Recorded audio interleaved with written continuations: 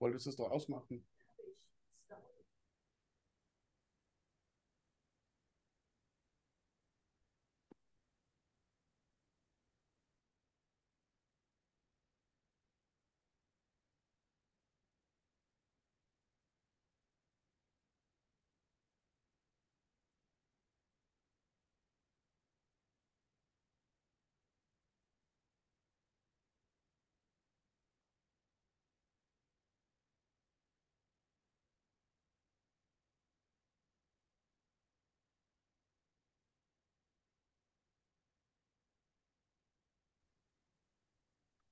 Der Thorsten Will.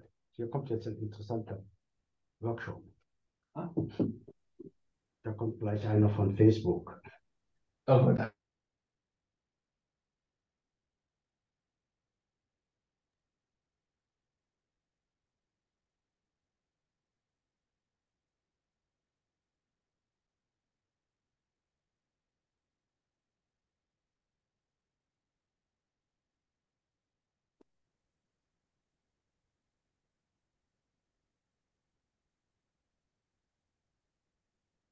Hey folks, welcome to day 2 of the 14th annual workshop on energy efficient HPC working group. On behalf of the workshop committee, Dustin and I would like to welcome everyone. Today's session will be a 2-hour session. A few logistics first. As always, the workshop program is on the workshop webpage, along with presentation materials that should be uploaded soon, including the recording in a few days. The working group website, the organizers behind this workshop is listed right here. Moving on, again, a request to everyone, if you do not intend to actively speak during a session, please do mute yourselves, and also please turn off your camera just to limit the shared network bandwidth. Event time, question and answers, please use this Zoom chat box, and I'd request refraining from the Q&A button at the bottom next to your mute options. Please do not use that button, but use the chat box instead. That is the one single place where moderators are requested to keep track of all the incoming questions. So the agenda for today, 2 exciting sessions back to back. The first one is on water conservation in HPC. The goal really is to study efficient use of water and the need for future resilience of data centers. The focus of this moderated session will be to discuss the challenges, lessons learned, and future planning efforts to that effect. Session number 2 will focus on HPC modular data centers. Essentially, the primary goal of the session is to discuss experiences and lessons learned in planning, building, and operating HPC data centers that are specifically designed up to specifications that are used using a modular approach. And then we will wrap up the day with some closing thoughts and upcoming working group events that will be driven by Natalie. And with that, the first session, let me introduce the moderator. Today we have Susie Belmont from the Energy and Sustainability Manager in the Intelligent Campus Group, out of site operations at NREL, right? NREL in the United States is the National Renewable Energy Laboratory. Susie has been with NREL for over 9 years, and in her current role, she leads the Smart Labs program and manages and analyzes energy, water, fuels, and other laboratory consumption to develop improved processes of operations. She also works on climate resilience planning and manages NREL sustainability reporting requirements. And with that, Susie, over to you. Great. Welcome, everyone. I'm excited to have everybody here today. We've got some great speakers on this topic around water conservation. If we can go to the intro slides, probably skip to the second one.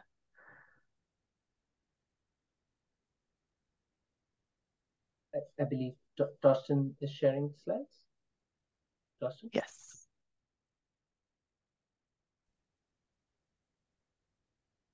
I should be sharing the slide. Sorry.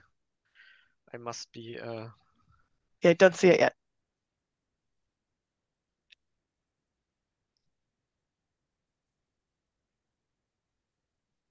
Okay. 1 second. Sorry about that. No problem. Susie, if you'd like to introduce the speakers at the time, please feel free to while we Sure. pull up the slides. Yeah, when we do that, that's basically what my slides are, so that's fine. Oh, yeah, no, wait a second. I nearly got it. Sorry about that. It looks pretty much like the slides, so that's okay. We can just go with that. No, I have it, but Okay, I have okay. to see how I can. Sorry about that. All right. Yeah, now I have to. Sorry, it's like one is in my browser and one isn't, so it's a little bit somehow I didn't think about that beforehand, but now I got it. So wait a second here. Yeah, there it goes. That now share my screen. Here we go. All right, is that visible? Yes, you can see it. You can go right to the next one there. Sorry about that. No, you're fine. And maybe Otto, Dave, and Tiziano, if you can put your cameras on just so folks will see you come up in the top there would be great. So Otto Van Giet is going to be our first speaker. He's a principal engineer at NREL and has been involved in the design, construction, and operation of energy efficient research facilities such as laboratories and data centers for quite some time. Definitely one of the experts in this field. He was a founding member of Labs 21, which has now become Smart Labs, and helps to lead data center efficiency efforts throughout the federal government and across the world, really, and has a lot of breadth and depth of experience in this field. So we'll be talking a little bit about optimization strategies as it comes to water. David Martinez is an engineer, program project lead at the Sandia laboratory, focused in the corporate computing facilities. He is an expert in data center operations, has a lot of in-depth experience, particularly with the HVAC controls and mechanical and electrical systems related to running high-performance computers.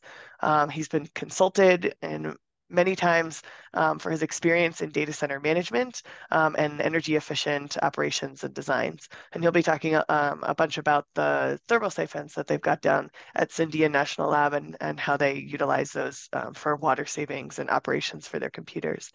And Tiziano Bellotti is the Associate Director for Facility Management at the Swiss National Supercomputing Center. He supports the center's development strategy, works on maintenance, renovation, and extension of the center's installation and buildings.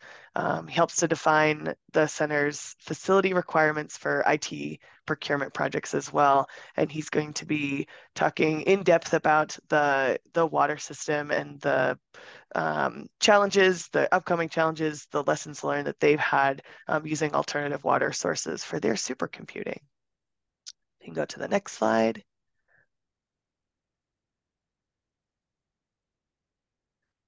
So just a high-level overview, when we talk about high-performance computers, obviously lots of focus on the energy, which makes a lot of sense. And then, one of the things that I think is growing in focus as supercomputers grow is the amount of water that we have to use to cool these systems. And so some of the pieces I wanted to, make sure we're hitting on today that our speakers are really going in depth on are things around efficiency. So what are techniques and things that we can do to manage water more efficiently? So we've got to find a way to cool these systems. A lot of that is using water. Some ways we can do without water, but trying to figure out what we can do to really be efficient in how we use water, just like we think about efficiency and how we use energy. On the technology side, so this picture of a thermal siphon that we had at the National Renewable Energy Lab on our supercomputer.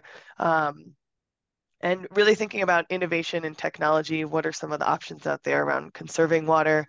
As we all know, there's a lot of, depending upon where you install these systems, various parts of the world really have regional water stress concerns. And so the location really matters when we're talking about water consumption, water quality too. Those are big implications for the impacts that we can have in the communities where these systems are located. As we know, there's a lot of climate change, things are shifting, and that means water availability, water quality, temperatures, all of those things can be shifting in the places where we've installed these systems. And so that's something we need to take into account as we think about where we're headed for water management into the future. And then alternative water. So what options are out there besides using potable water sources? What non-potable, what alternative sources are out there so that we can keep these systems up and running? So our three presenters today are going to dive in depth into a bunch of these areas and topics, but I wanted to just set the stage for what we're going to talk about. So we'll have our three presenters speak, and if you've got questions as we go, as Sid mentioned, please put those into the chat. Try to avoid using the Q&A. And when we get to the end of each presentation, we can have a couple of questions, and then as we finish all three, we can dive in to any further questions that folks may have. So I'm going to hand it over to Otto. If we can pull, Torsten, if you can pull up Otto's slides. And very excited to have you all here today with us. Yep, they should be nearly there. Okay. Excellent. Well, yeah, thank you, Susie, and thank you, everyone. And again, I'm Otto Van Geet, an engineer here at NREL, and we're located in Golden, Colorado, which is the far west end of Denver. And where we're located is kind of a high, cool, and dry climate. So water and water use is important to us, as it should be to everybody. So I'm going to talk about optimization strategies related to that for data centers as a whole, and then specifically how we view this here at NREL. On this slide is just a couple pictures. The one on the bottom right you just saw from Susie about a thermal siphon. I'll briefly touch on that technology, and then my colleague and friend Dave Martinez will talk a bunch more. And then the upper image on the left is our data center, about 10,000 square feet in US units, about 4 megawatts of current operating HPC, with an ultimate build-out capacity of up to about 10 megawatts. And then the bottom left is a view of our mechanical room, which is directly below the data center. And with that, we'll go ahead and dive in. So if you could go to the next slide.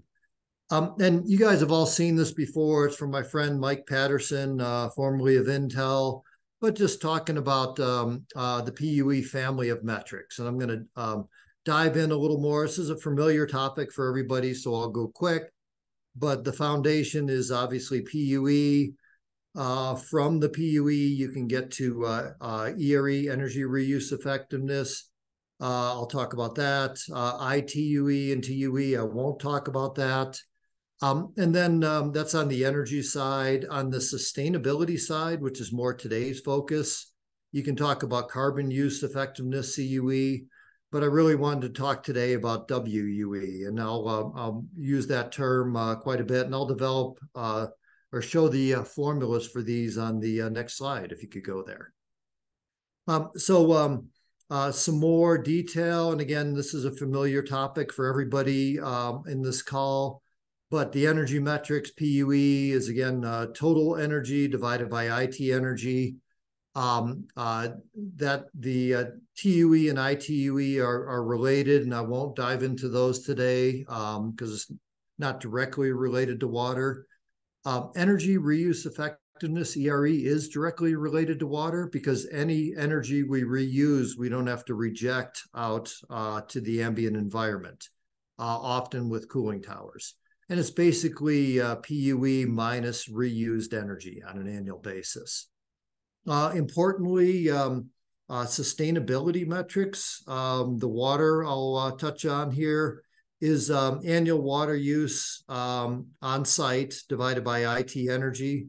So the units on WUE would be liters per kilowatt hour.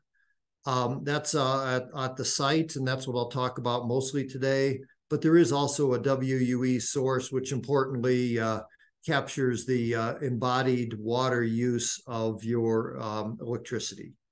Again, I won't talk about CUE today, but it's an important metric. And I also won't talk about utilization metrics, like, flops per watt kind of thing. Shifting to the right-hand side of this diagram, just to show why it's important, at a high level, every bit of energy we use has to be rejected someplace. So our 4 megawatts, for example, have to be rejected to someplace.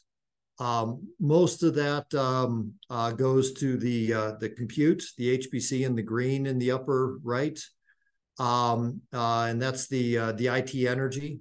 But the rest goes to the facility. And just to, I like this diagram because it kind of shows how much and how important PUE is. So, if you had an industry standard PUE, which nobody on this call has, it'd be 1.6, and you can see the arrow on the right-hand side of this diagram. When you get to good data centers, like all of us have with HPCs, you're on the bottom, moving left, the second arrow. And when you get to really good data centers, like, again, a lot of us have, you're that left arrow. As we get the red area smaller and smaller, that means there's less and less heat that we need to reject to someplace. The image on the bottom right is our facility in Golden, Colorado. The data center's in the middle. And we show this, the red is the heat, so to speak, leaving the data center. We can try to take that heat and pass it to heating the rest of our building. Our building in this case is a laboratory facility, which draws in lots of cold Colorado air. So if we can use some of that energy to preheat that air, that's a good use for the heat from the data center. Similarly, we use it in our building to heat our the rest of the building, and at times export it to our campus. We're trying to ramp that up as time goes on, and I'll show you where we are as the presentation goes through. So next slide. The reason I wanted to define these terms is because this is our view of what sustainable data centers mean.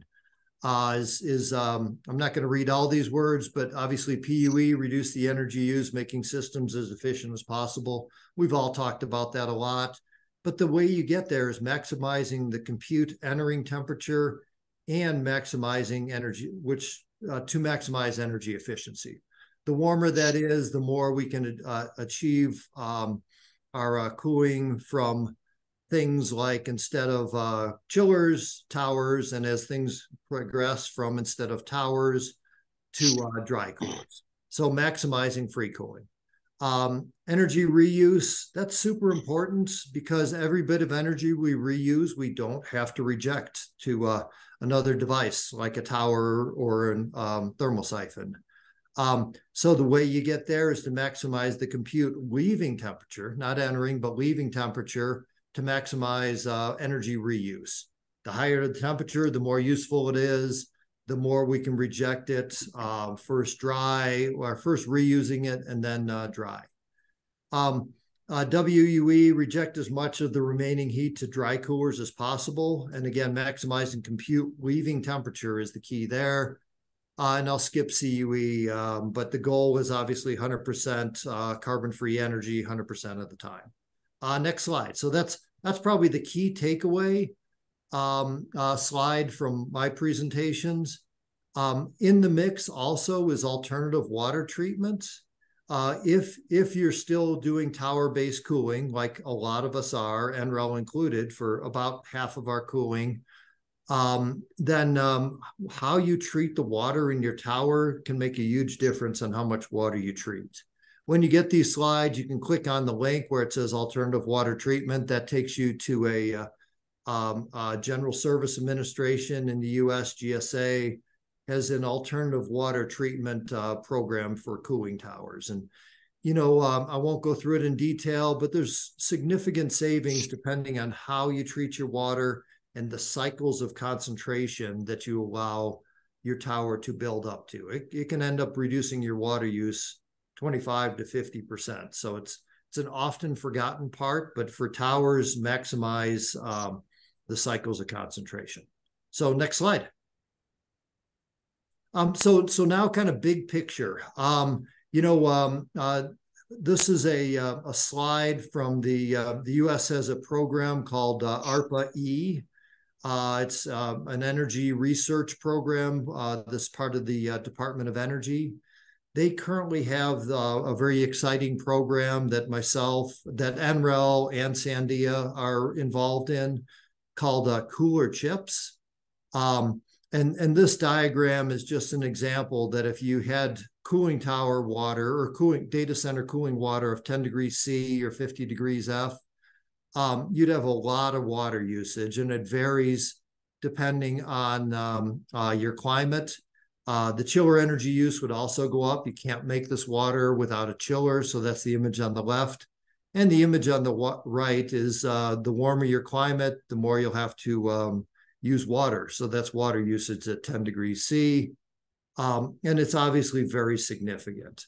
So let's go to the next slide. I won't read you all the numbers there, but there's potential big savings.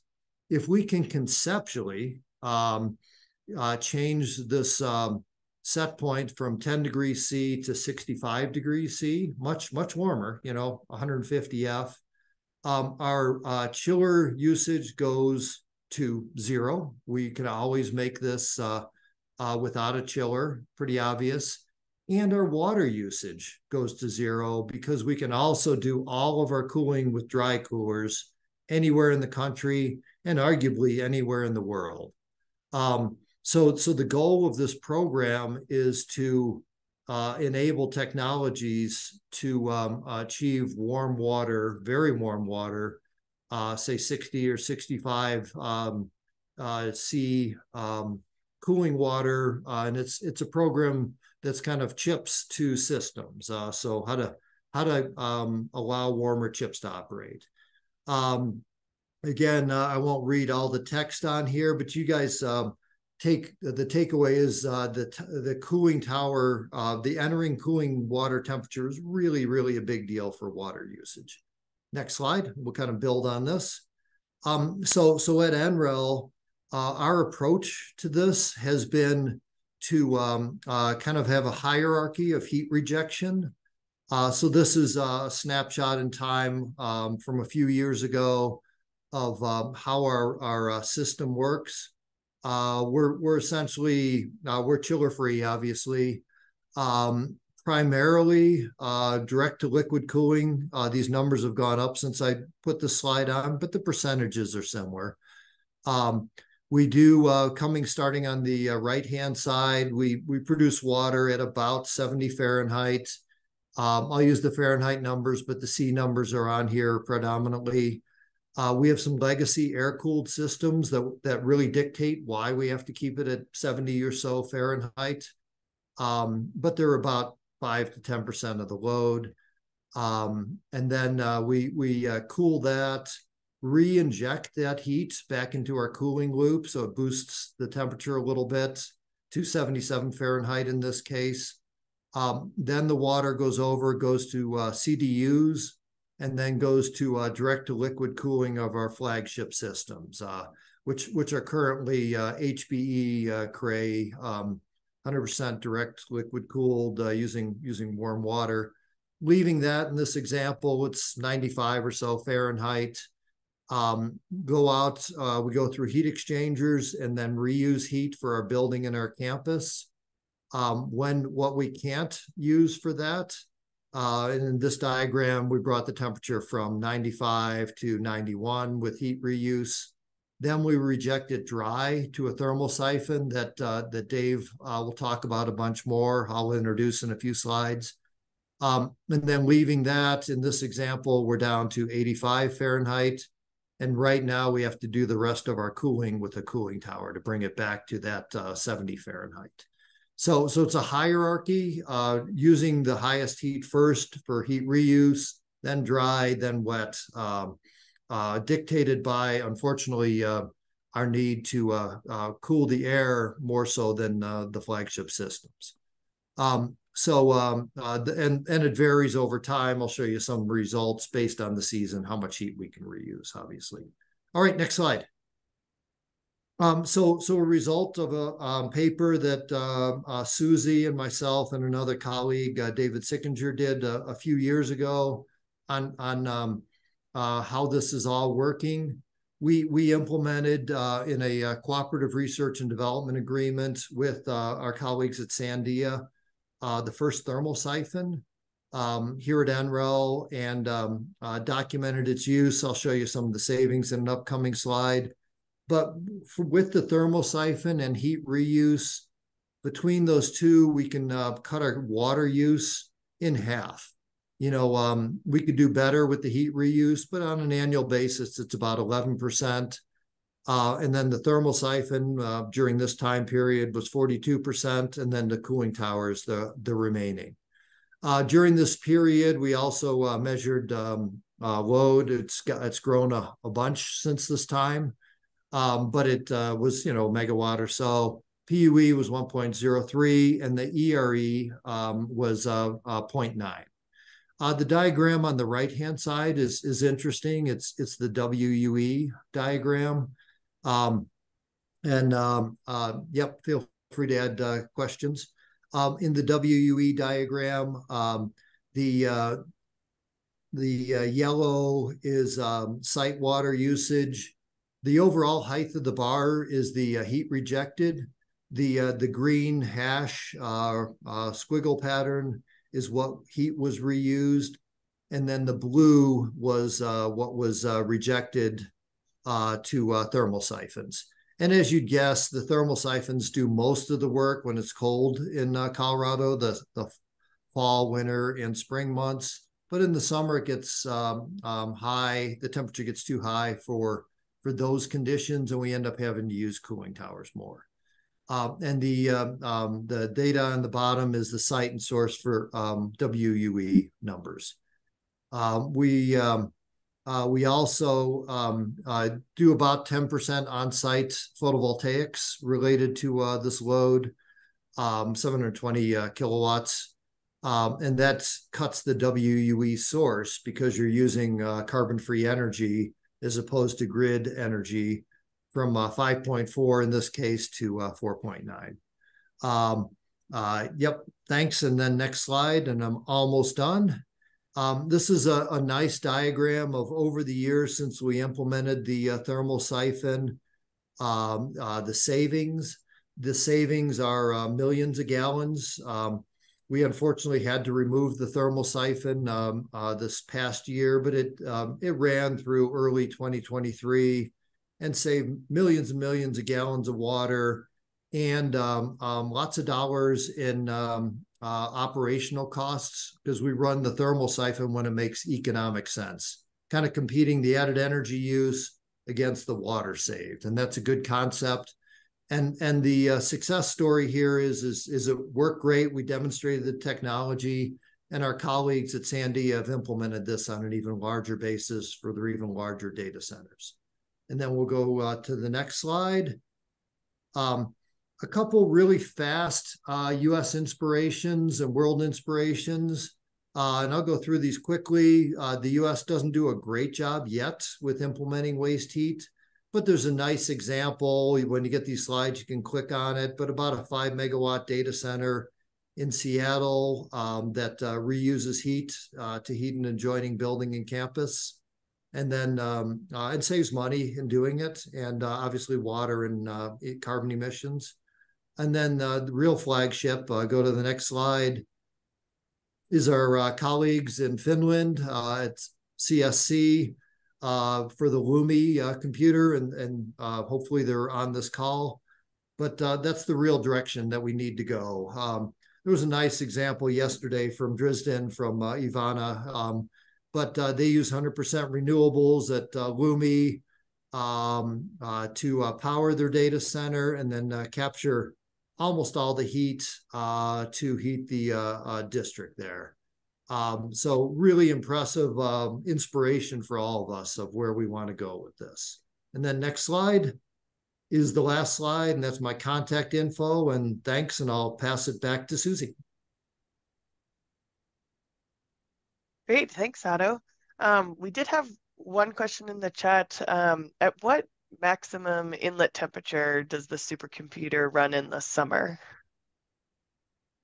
Yeah, and that's a really good question. And to rebuild our data centers, we'd actually decouple. This is a longer answer, but we decouple the air-cooled legacy stuff from the water-cooled stuff, which is 95% of our load. Our water-cooled servers can run at 90, essentially 100 degrees Fahrenheit inlet temperatures. But what drives us is we still have to produce 70-degree Fahrenheit water to cool our legacy air cooled. So in the future, it could be future talk, we would conceptualize doing more like our colleagues at Sandia do, and have a really warm water cooling loop, call it 95 Fahrenheit for direct liquid cooled compute, and a much smaller air cooled loop. It'd be hard to rebuild our data center that way, but that'd be a better way. Then we could reuse a lot more heat and use a lot less water too. So great question. Yeah, and then we had more of a comment in the chat, just that there's some folks that say they're currently cooling their supercomputer with a water inlet temp of 50 degrees C. However, they've had to lower the temperature to 38 degrees C for the next supercomputer. So they're very interested in the initiative to increase the inlet temperatures to the extent that free cooling and dry cooling is possible all year round. So thanks for... You bet. I'm going to add to it just a little bit. Please do. I believe we as the HPC community really need to push for that. There's a bit of a battle came up yesterday. Some manufacturers wanting lower case temperatures, colder and colder.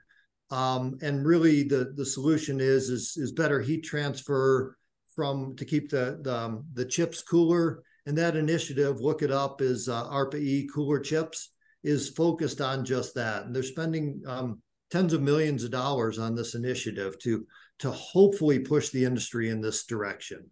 So great comment. Totally agree. Great. Thanks so much, Otto. You bet. Was there someone asking a question? Okay, there's just some background noise. Great. Well, we've got David Martinez up next to talk about thermosiphons. Right on. David, can you guys hear me? Yep, we can hear you. Solid. Right on. Sorry, my camera crapped out, so you guys can't see me. So that's probably a good thing. But anyway, thanks, Otto. Yeah, and thanks, Susie, for the good introductions, and welcome everybody to this workshop. I really enjoyed yesterday's session, and today I hope you guys enjoy it as much as we can present as good as we can. So I'm going into thermosiphons. So yeah, years ago, I worked with Steve Hammond many years ago, and NREL actually placed one of their computing systems onto our data center floor because they didn't have a large HPC center. And when they built that, then they moved their system over there. And it's a partnership that's been enjoyed by both of us. We learned from each other and worked very well with each other. And then we partnered to get with Johnson Control to put the very first thermosiphon on a data center at NREL, and we gathered that information. So in the interim, we were building a new data center, a 14,000 foot data center, just strictly for HPC. And so the thought of using the thermosiphons was a thought at the time, but then we made it in reality. So here's a little bit on the data center itself, and we'll go right into it. So in Albuquerque, we're about 5,200 feet, but we're high desert, pretty dry. So water is very scarce and at times here. So we need to be very good stewards of the water table here in our community. We're located in Kirtland Air Force Base in the center of it. About 14,000 people work here at the labs, a really large complex, and we have 4 data centers. But we have a couple legacy data centers and a couple of new data centers. And this one in particular is a LEED Gold data center. So here's some of the things that we designed to. The entering water temperature for the liquid cooling is 72F. I'm going to talk an F, and you guys can work on a conversion, or I could go either way, but this is an F. So in the future, we're going to work our way up to 85. So that was the design. It's the data center is 85% liquid cooled design and 15% air cooled. And the entering air temperature is 78. So we leverage our outdoor air probably about 75% of the year. So we just get free cooling for the air side. And then we go to a cell deck, which is kind of like a big swamp cooler. And then if it's too humid, then we trim it with medium temperature water. This data center has 3 different loops. It has a chill water loop, which is entering right around 59 to 60 F. And then we have a medium temperature loop that's between 60 and 70. And then we have our higher temperature loop, which is basically the water going into the chip, which is setting right now around 78 F entering. So that's a little bit on the data center. Go ahead, please. Next. And so the reason we looked at thermal siphons, one, because they work very well in our climate. And there's a lot of good reasons, and I'll touch on those. But I want to kind of go through water losses and how you calculate the water losses in your tower. So you have makeup water. So you lose it through evaporation, drift, and blowdown. So, and I have it broken down here so you can basically understand that and what it means. And so you have cycles. So the cycles is basically how many times the water passes through your system, your chiller, and your tower before you have to blow it down. Ours is like 3.5 cycles. And the reason you do that is because of all the solids and all the different things. If you have in your water that's not pure on the open system, then basically you'll start scaling up if you don't do this. So you need to understand that, but you also need to understand how much you do blow down. So you can understand when you're planning systems, how much water you're going to be using. And we do a thing called a NEPA statement. So we basically have to let our people know on the site exactly how much water we're going to be using per kW, per ton, et cetera. And then there's drift. It's the droplets of water that's flowing off the tower. You know, it doesn't seem like a lot, but it's quite a bit. You know, it adds up. And the evaporation rate, you know, as the water goes over across an open cell tower, you start losing the evaporation. And so then you need the makeup water. And then, of course, we talked about the blowdown. So I gave a quick example here. So basically, if we took 500 tons of cooling 24/7 and running at our 3.5 cycles, we use approximately 7 million gallons of water a year. So that's just 500 tons. So, I mean, our data center, the data center I'm talking about is 14,000 square foot. It's going to have 14 megawatts in it. Right now, we're at about 9 megawatts. So you can see that really adds up. Next slide, please.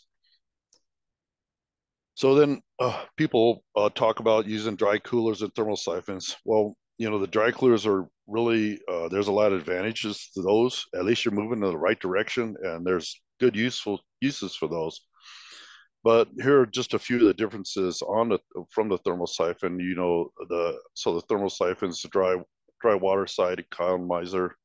No freeze protection needed because it's basically the water passing through and just the principles of the refrigeration cycle inside of it. 134A is what we use. Low pressure draw maintenance is really simple. It's basically just washing down the coil and just doing a health check on your fan systems. So you could do that through vibration analysis or things like that. And the controls on the thermal siphon's nice. So you could basically, like Otto talked about earlier, you can dial in if you want to save water, if you want to save energy, however you want to run your thermal siphons. We basically are trying to save water and energy. So we're kind of get a mix of both. So we've actually kind of tuned it up and kind of changed some of the controls that they came with. And we have our own BMS system. It's Siemens Apogee. And all of our, so we had the thermal siphons and we tied them in and we actually took control of them. So we're actually doing a few different things. We have a team made up of a bunch of mechanical engineers and experts. We meet every other week. It's called ongoing commissioning. And so basically we take a look at how we're operating our data center and what we want to do for the future. And so we play with the different temperatures and how we control things in our data center. So if you take another look, so if you have, mag bearing chillers are probably one of the most efficient chillers on the market, and they use cooling towers to reject the heat or whatever they do to reject the heat. But if you look at the efficiencies, and that's 0.1 kW per ton, and the most efficient mag bearings like 0.5, 0.7, and the 0.5 is really hard to get to. But if you start looking at that, and I don't know what you pay for energy, you can kind of see one of the other reasons to do this. The water use comparison is 6 million gallons to 0. The wet bulb is going to affect your chillers if you use a wet cell tower, so you're going to use more energy to try to dissipate that heat, where the wet bulb doesn't affect the thermal siphon at all. So it's pretty interesting. Next slide, please. And here's one of our thermal siphons on there. We now have 4 of them on top our roof there. We have, and they reject about 1.3 megawatts each when it's at full capacity. We use them about 9 months out of the year. We actually, in summer, we get up to temperatures somewhere around 95 to 100 F. This year has been a little warmer, but at night, since we're in a high desert, we cool, our temperatures drop by 15 to 20, sometimes 30 degrees, depending on how hot the heat it is that day. So we're able to stage these thermal siphons on like in the around midnight to like 3 or 4 in the morning. So we're still getting some really good efficiencies out of those in the summertime. But as we raise our water temperature internally to like 85 F, then we're hoping to be 15-degree delta to hopefully maybe a 20-degree delta. So we plan on running these thermal siphons almost 95% of the year, and then we would trim it with a hybrid fluid cooler instead of going back to the chill water plant. So that's our plan, and we're going to be starting construction on that as soon as it's in procurement right now. So that's be good. Next slide, please. So here's thermal siphon. This is kind of how it works. You can basically see, as the water enters and the refrigerant boils off and it goes up to the fans, to the coils. The fans pull the air across the coils, and then it turns back to a liquid as it drops back down and starts a cycle all over. I think this is kind of interesting because you could see basically, other than the fans, there's really no moving parts. And so you really using pump energy for the most of it. And the fans, of course, reject the heat. However, these are on VFDs. So like in the wintertime, a strong wind, or we do get the 4 seasons, cool outside air, really almost, the fans will run like maybe 40 hertz or something like that. And basically we'll get the same cooling effect, rejecting the heat. And it's a really, really great technology. We're going to try to work with Johnson Controls again and probably build a bigger thermal siphon. I just don't know what that's going to take and the results out of that. So more to come on that. Next slide, please. So you kind of look at, so we have a decent tool. It's called Enlight. So basically what we do, we extrapolate all our information from our Siemens Apogee, which runs our plants and our whole lab, and we get a lot of information from there. But we also have our own information from the electrical side of things in the data center, and basically that's how we calculate our PUE. Everything that we have in the data center is metered. So basically we separate it all. Now, it's not a perfect thing, PUE. I mean, that's what everybody goes by. Personally, I think TUE is a much better measurement. However, that's a little more difficult to do because we have so many different types of computers on the floor. So then we'd have to take the energy out of the inside of the computer, and some of these systems don't have the ability to do that. So we use PUE. So you see our PUE is great when we run our thermal siphons, but it's not so great when we don't. I mean, we're up to the 1.12 or something like that when we're not using them. So you can actually see the difference in the benefit from those. Next, please. And so here's our future. If you look, you can see off to the right, we're going to be putting the hybrid fluid coolers there. And so basically the path would be into the computer. And then what we're going to do is, so basically we're going to go through our cooling doors, and then we go into the computer and then back out and then out to the thermal siphons. And if in summertime, if we need to trim them, then we'll go to these big fluid coolers that we're going to be setting on the path over here to trim it. So what that's going to allow us to do is to shut down, what that's going to do is going to allow us to shut down our mechanical cooling to this data center, and I'm thinking that'll be year round. And so that's our goal, and we're going to stick with it. So basically, everything that we buy now, we purchase, that's part of the requirement that we put in, is that they need to be able to take this X amount of water temperature entering to chip cool. And the reason that we use cooling doors on a lot of our systems, because right now you can see the other two big fan systems that we're going to be putting in, we didn't have that available at the time. So what we did is we put the cooling doors to reject the components that aren't liquid cooled, but we put them in a laminar flow arrangement. So basically we put air into the front of the row, and then the water goes onto the chip and cools it, but the extra electronic components that aren't cooled with water hit the cooling door, cool it off, and that cool air passes that to the front of the next row and the next row. So that way we save a lot of fan energy completely, and we can use a lot warmer temperatures on a cooling door of the water to do that, because we're not coupled to the electronic parts, but we're a lot closer coupled. So we're able to save a lot more energy that way. Next slide, please. And here's just a sample of our cooling efficiencies on the thermal siphon. You kind of see as the day goes on, the months go on. So basically, where we are, our temperatures. This is in May, actually. So we get warm days and cool nights, and you can kind of see when it's nice and cool at night, and then as the days are warming up, they're less efficient. But you're still getting quite a bit out of the systems. And this is just an example of one of the thermal siphons, and we have 4 of them on our roof that we're utilizing right now. Next, please. And that's it.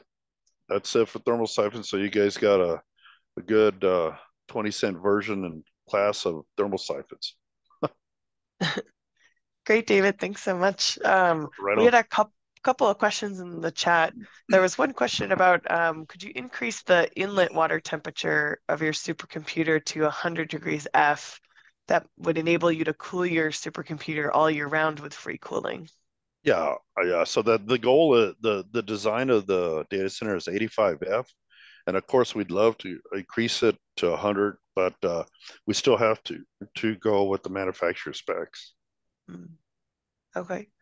And then there was another question about what power per cabinet do you have in kW? So our range of cabinets are from 35 kilowatts to 320 kilowatts a rack. Most of them are in the 70 to 80 kilowatts a rack. And we have a few that are right around 300 and 340 kilowatts per rack. Great. Well, thank you so much, David. And Tiziano, we'll have you up next. Okay, thank you. Thank you, Susie, for the invitation, and welcome everybody. So we can start with the second slide, please. Go ahead. Okay, I want to just explain very quickly our system, our run. First, I have to say we are not cooling tower. We save water to pump less water in our center. We explain after in next slides.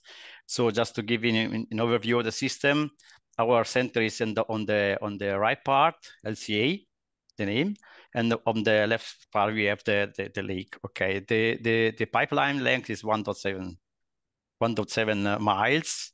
With high difference 30 meters, that means 3.2 feet. I hope that I didn't do mistake to change from one dimension to the one. What I said 20 meters is very important because before to put the water in the lake, we installed 2 micro turbines. They are able to produce 30% of the energy we need to pump the water to the center, okay? We can reach 12,000 gallons per minute, and we take the water less under 47 feet. And we have normally 6 degrees, that's mean 42.8 Fahrenheit. And we return the water in the sea, in the lake, we can return till 42.8 Fahrenheit. Today we have less, okay? And we put this water return and the deep from 40 feet because the stratification of the lake, we don't want to avoid to put the water on minus 45 meters to avoid to have the miscellanea between hot water with cold water. So we have some other data that could be interesting because one raised the question, you are not worry about the lake because we will increase the temperature. It's not the case because in Switzerland we're lucky because the lake is very deep. You can see, for example, Lugano is more or less all the lake in Switzerland very deep. So we can go to the next, please. Okay, what's happened? The temperature. Now I'm speaking about global warming. So it's not just a story, pity, but we know what's happened. If you see in the left side, you see the graph has been prepared in 2011, 10 till 9 to understand what's happened during the season. You can see, and the season you can see when under the deep, the 30 meters, that is it's 40 feet more or less, the temperature don't change very much. You can go down 40, 50, 60 meters, doesn't change a lot. On the right side is a measure that we take from the start 2012 till 2023 till today, and we check what's happened really our temperature on the lake, okay? We start with temperature more or less 6 degrees. We can say 6 degrees, and today we have 6.7 degrees. It's the difference between 12 years what's happened, and we saw that something changed in our lake independently of the deep. So the global warming is there. For us, it's not a problem because you will see after we show you some picture about the temperature that run our system. We have a lot of reserve that I think I will be able to go 2 times and retire it to reach this temperature that give us a problem. And I hope that, as has been said in the first presentation, that in the future we are able to take the W4 water, actually standard water, to use higher water. So that's I think that's the goal. The problem is for us, for facility guys and girls, it's interesting, but have to be known from industry go another. At the moment they go another direction, I have to say. So they return a water system like our ALP system, but they are not still ready to work with W4. Okay, the next one, please. So I say I have not a cooling tower. I couldn't save water in the sense of evaporation, but I can do what I can do in my system. I can pump less water, so I can save energy. I can pump less water. So when I start 2012, we have a lot of water. It's under 25 liters per second. I said it's too much. We don't need this water at this time because the power were installed was very low. And I asked to the pump vendor, I asked the building automation guys, hey, guys, what's happened there? You couldn't go down with the variable frequency driver. You could do now 80%, so and so. I said, no, it's not my story. So I am building automation specialist. Now I want to see where work the pump, okay? On the left side, you see the curve of the pump. What's happened? They put the minimal rotation for the variable frequency drive 80%. Because it's quite normal. Pump the 250 kilowatt with big variable frequency drive, you couldn't go down till 0 or 30%. But I said, no, I want to see the level minimal. The level was 70 and not 80. So we changed this one. We already saved some energy. What's happened? You working not the best curve of the pump. Okay, it's quite good, but it's not the best one. And so the evaluation was, okay, what I can improve? What is my expectation in growing in power in the next 5 years? The expectation is growing some megawatt. I can put a smaller impeller to improve very much my situation and work in the curve. The pump is the better performance. And we did that. What's the result? Well, I reached 95 liters per second, and the power was 58 kilowatt per hour energy. So just not big investment, but really normally I try to go very deep to understand why you put some parameter. It's typical they put in service some installation. No one check of that to say, okay, it's good guy. No one don't know how. Pity for this guy, but because it's my specialization, say, no, I want to really see. Okay, I did the same work in our center because we are not chiller. We are happy because we're not chiller, but we have a lot of pump. So, for example, I check the pump that was running normally in Twins pump, okay? They used to put the building automation, they reach the first pump till 75%, and they come second one and they run together. That's mean 2 pump run very low performance point. They say, no, you have to put the first one, the maximum, 95%, you run very well in the curve, and then when you need more water flow, you put the second one you can put together. And we check each pump internally. We are able to, at the end with the pump station, I said before, to save 50 kilowatt power. That's mean 45 kilowatt hour, the 24 hours, 7 days, 365 days per year. Okay, a lot of costs, I have to say. Okay, the next one, please. So when we start the project, we had to choose the suction trainer deep, where we have to place our. Please. Sorry. Okay. We already know that's minus 45 meters. There is not a natural light. The zebra mussel couldn't grow. That's important. And this dip could be reached from the diver to cleaning our suction trainer without a big problem with special gases. That is important.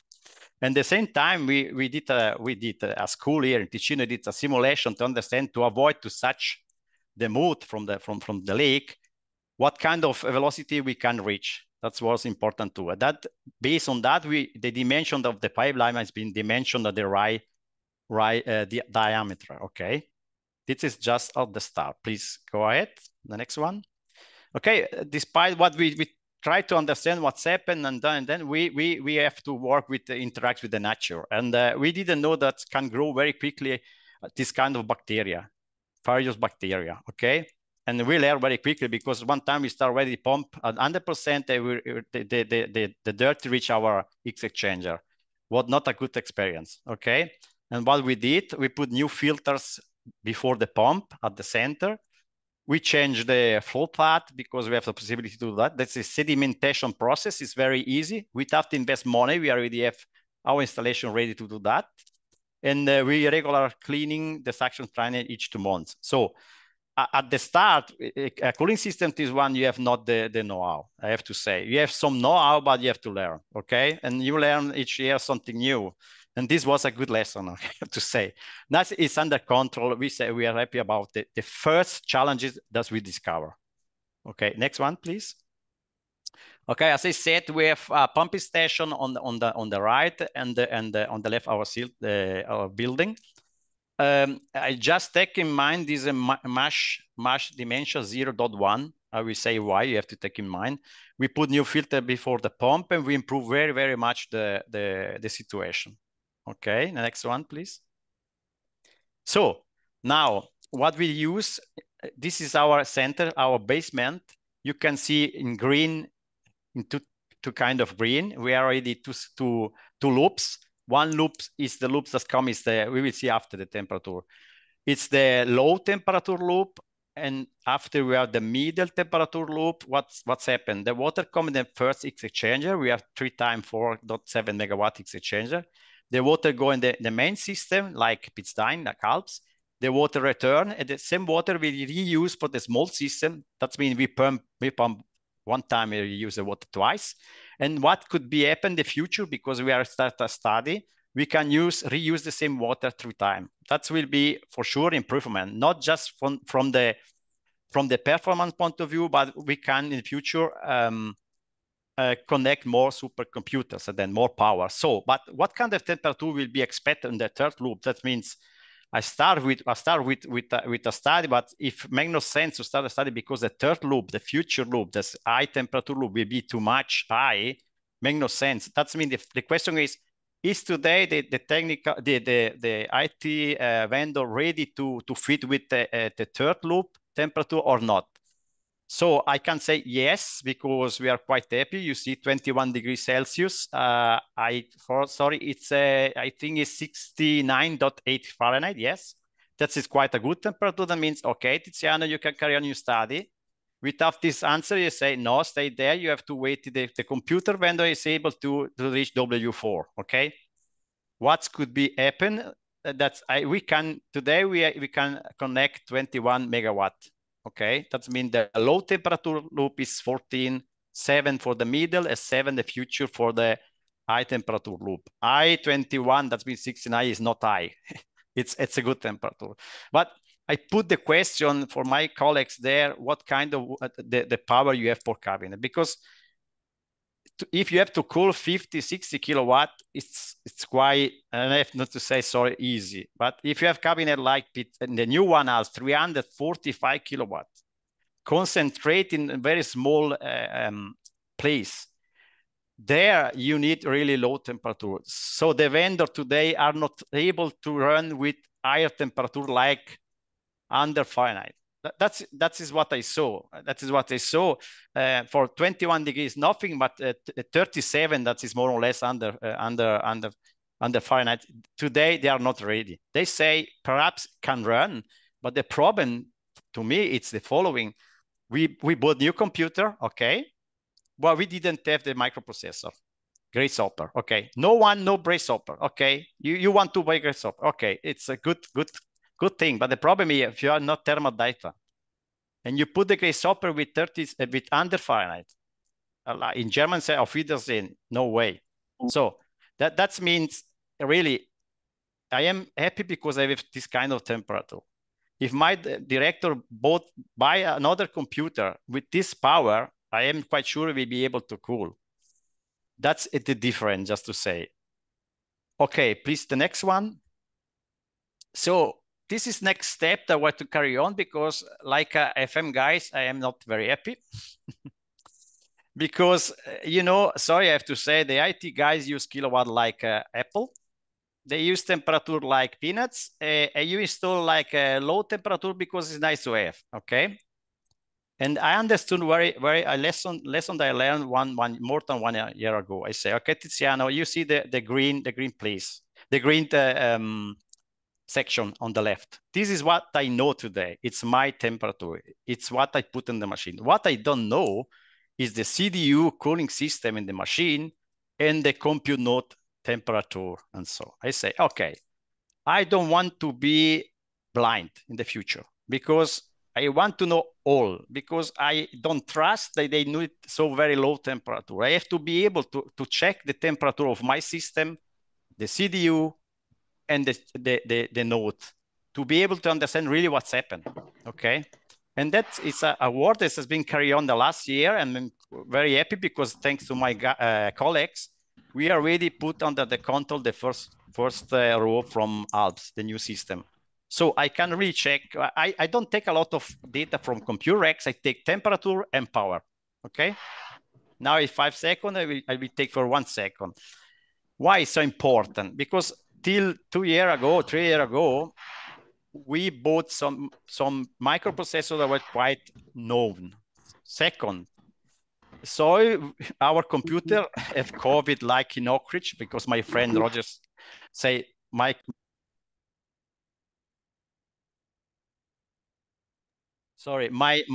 computer have a COVID. We have the same problem internally to the computer node. We had bacteria. I can't say because they're well known.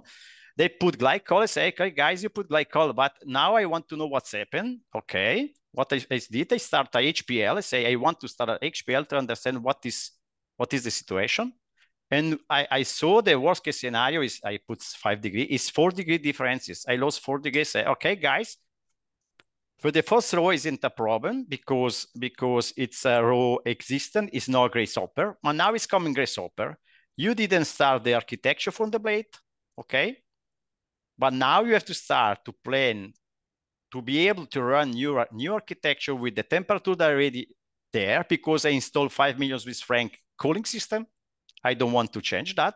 You have to be run your system with glycol, I don't care that. This is a data that we give, and someone said, you know, Tiziano, we don't want to lose the possibility. No, we don't lose that, but they have to know really that I couldn't throw away 5 million Swiss franc cooling system because they don't use to work in the better way, sorry.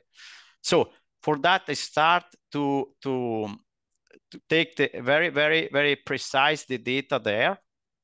As I said, I don't want to know all the data. I need the data that I need. I am able today to put in the same line, the same time, the data from calling, from CDU, and the compute node. That's important from the strategic point of view, from the analysis that will carry on after is very important. Last but not least, I have to say, great software sent to be. I have some experience because I started 2010 here. I didn't see a system that reached nominal power. So I am not quite sure. We carry on some tests. It sent to be that in some cases, this kind of microprocessor can reach 90% of nominal. It's not like there's always the 80%, 82% in HPL and 40% in normal running. So, and for that, I want to know really my data. I want to know, I have to my data under control, because I want to work very well with the guys that's installed the IT system and speak with this guy to understand, okay, you have to know that if you put another exigent in your cooling system, I couldn't carry on this kind of temperature. So I didn't put another slide more, but just from the waste heat point of view, we already use the waste on the same pipeline. There is a new university in Ticino that use our waste heat, and now the electricity company that sells us the electricity is building a new power plant that will use 6 megawatt of our waste heat. And if you think about the head pump, water pump with a COP on 5, 6, 7, that means 6 megawatt you can multiply 6 times.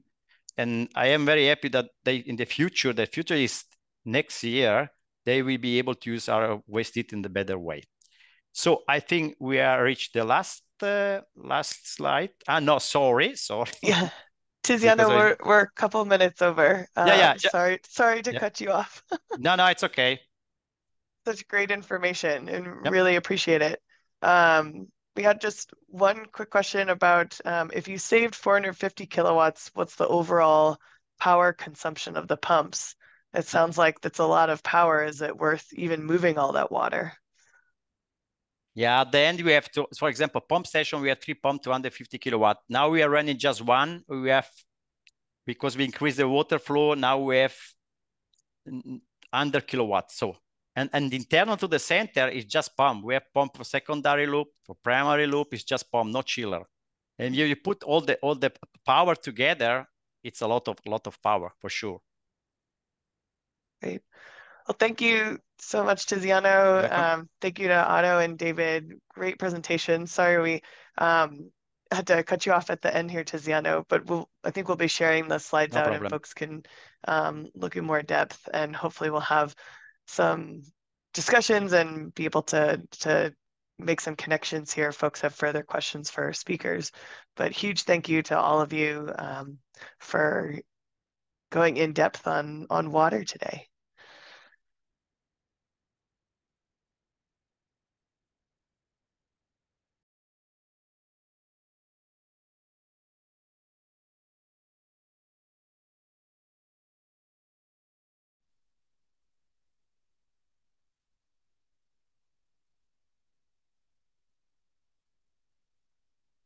Sid, I think you're muted.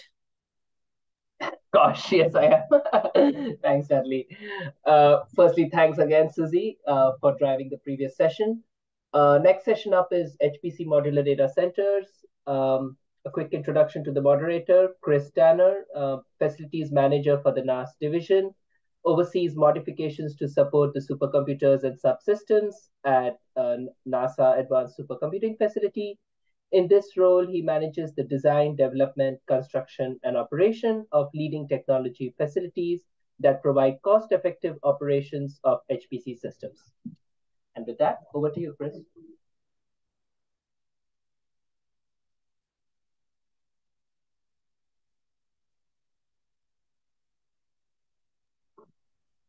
Chris Tanner. We can't hear you.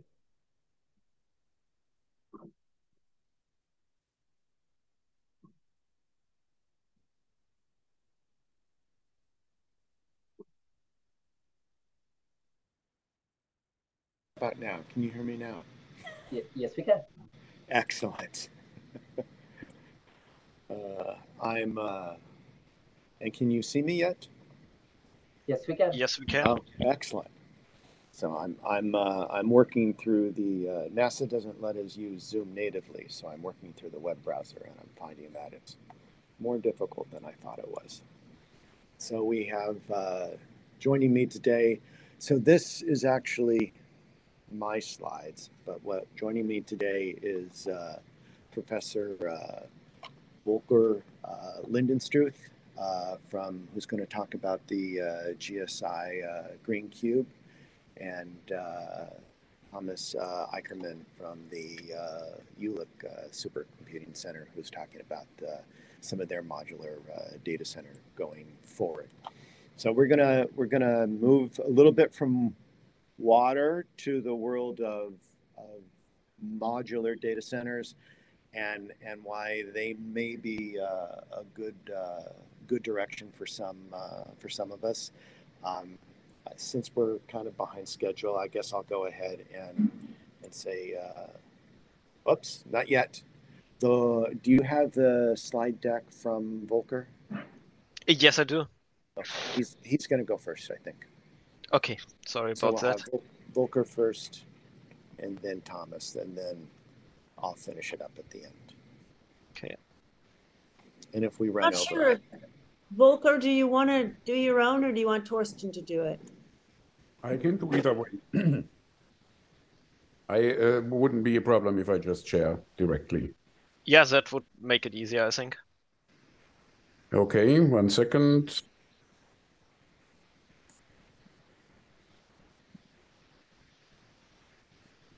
So here we are, but I have to go to the beginning. So I'm going to talk about a data center which we call Green Cube, which has a bit of a different optimization, as you will see, but it is highly efficient. To start with, I just want to outline once more, cooling means moving heat, and for that you need a medium. There are two available, one is air, one is water. The thermal capacity difference between is a factor of 4,000, and this is why obviously we also focus at using air. These are a couple of number games which are in the handouts if you want to look at them. In order to transfer heat as quickly as possible, we decided to go for rear heat exchangers. Many reasons behind that.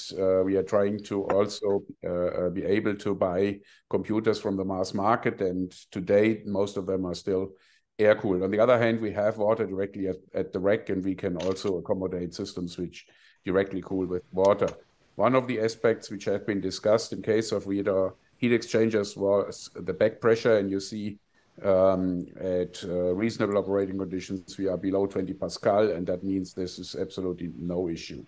The pressure drop in the water cycle of the rear heat exchanger is so low that one could even use them with a vacuum system to totally avoid any risk of leaks, but we have not done that in the Green Cube simply for cost reasons. These racks are available today even with a cooling power of 75 kilowatt per rack. However, we have installed 35 kilowatts per rack because for the applications we have, that is sufficient. So that enables us to have a very, very simple setup.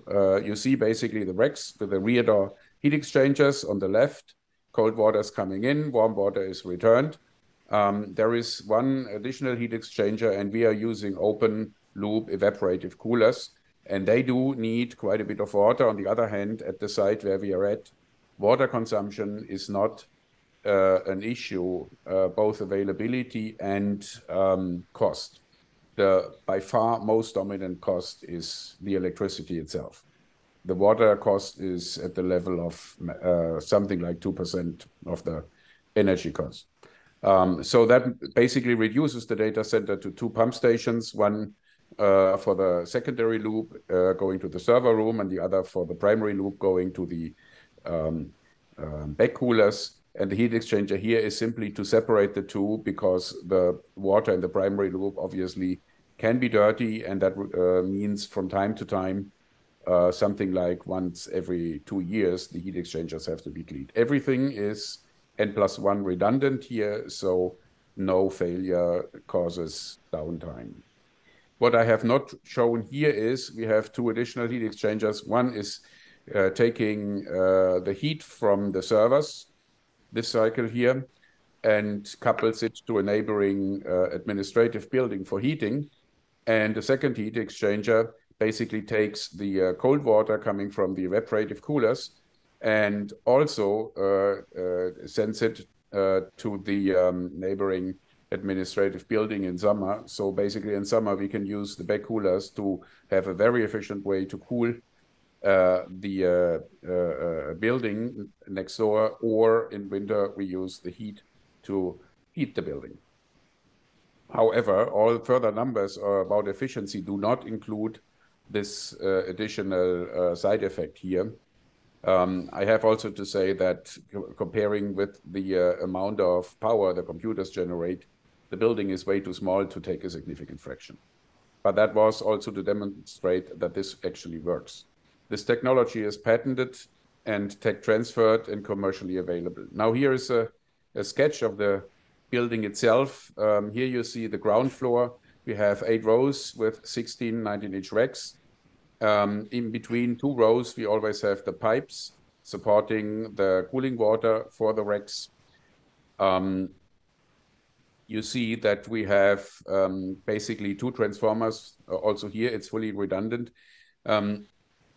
Since we can supply the racks from the top and the bottom, we basically have 1 set of pipes to support 2 floors, which makes the green cube, as you see here, which has 6 floors, basically 3 independent data centers stacked on top of each other. That means also that the transformers go up in height, which keeps the the low voltage copper distribution short. That is a matter of cost. You see then we have here 2 low voltage distribution rooms for full redundancy, and in the ground floor we have 2 mid voltage 20 kilovolt distribution rooms, which support then all the transformers. And here you basically see how the system is being built vertically. The next slide, you see a picture of how it looks inside. And now you know why it's called Green Cube, right? I mean, has been quite a discussion with the architects to finally agree on which kind of green we are going to use. Here you see the 3 pipes. It is 3 pipes because we're using a Tichelmann pumping scheme, and that means without any additional flow regulation, we have the same flow rate going through all racks, and that is by far the cheapest and simplest way to do it.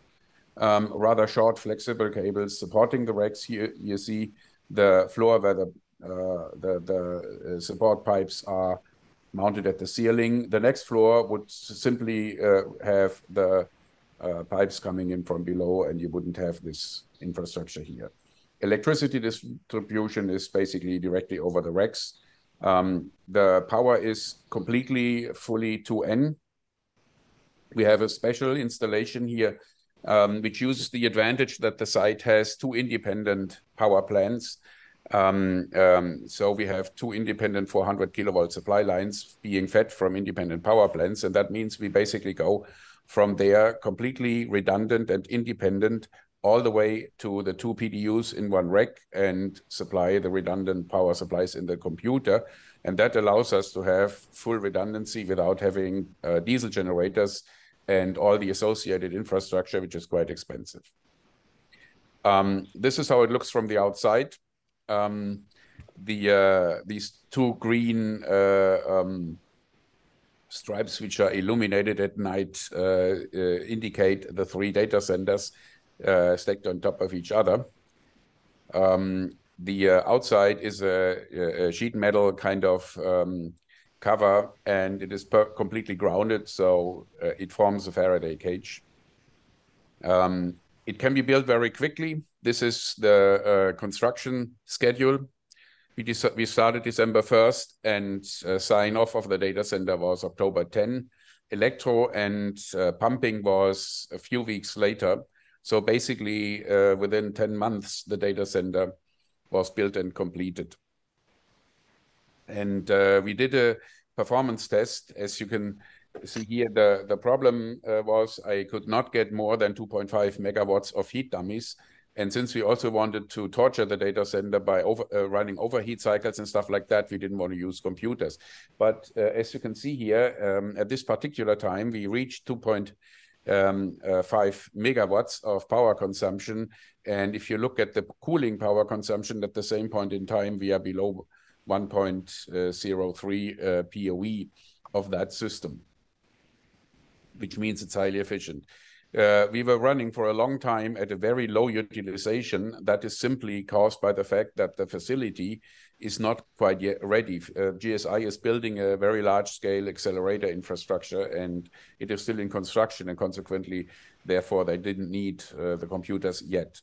But even at this very low utilization, the systems usually run highly inefficient. Our annual average POE, not including the use of the heat for heating, is 1.07.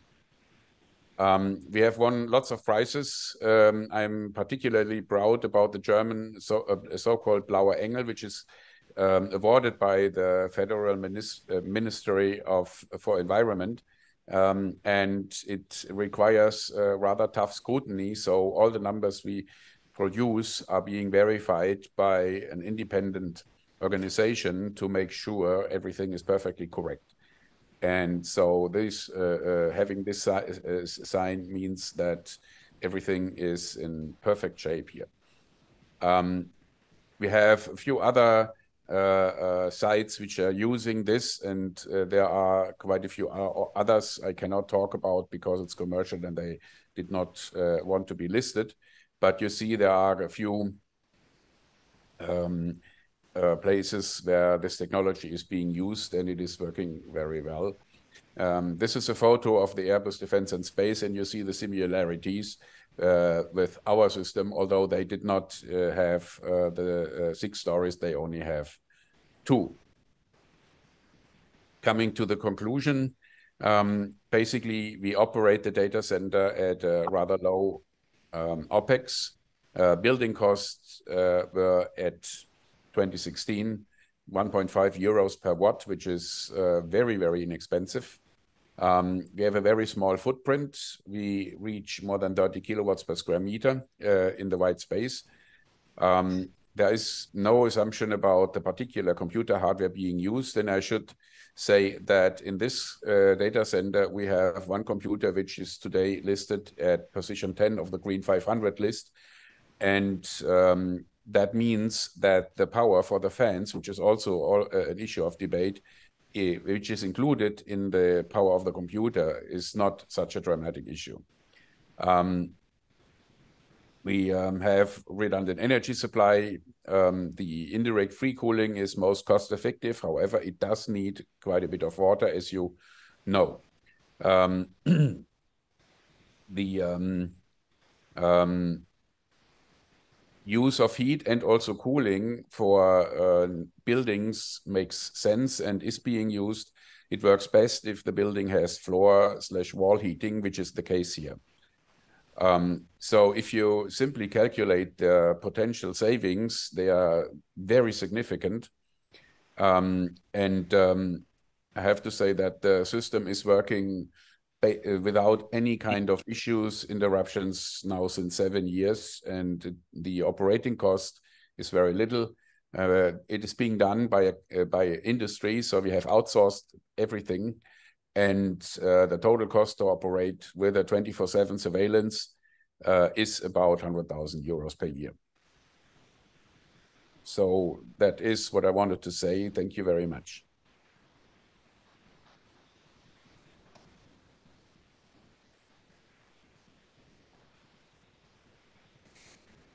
Thank you very much. That was very interesting. Do we have any should we, I was thinking we could do questions at the very end. I don't see anything in the chat so far. So why don't we move to Thomas's presentation? Okay, so can you hear me? Yes. Yes, we can. Okay, very good. Should I share your slides, or do you want to present them Oh, yourself? I can do that myself. I think it's okay. Most convenient. So yes, you can. Yeah, you can see now my presentation full screen, I guess. Yes, we can. Okay. So yeah, today I was asked to give a little presentation on our plans for building up a new modular data center for Jupiter, which is will be the first European exascale system. Unfortunately, we're still in a phase where procurements are not fully completed, so I cannot provide too much detail, but probably stick to giving you rough ideas. So to give you a glimpse of where we are, so we are located in the Research Center Jülich, which is in the west of Germany, close to Cologne and Aachen. We're, for German standards, fairly large center with a staff of about 7,000 people. It's a multidisciplinary center where the main activities are centered around information, energy, and bioeconomy. And within the center, you can see this little yellow circle is the Jülich Supercomputing Center. We are about 300 persons. We are active in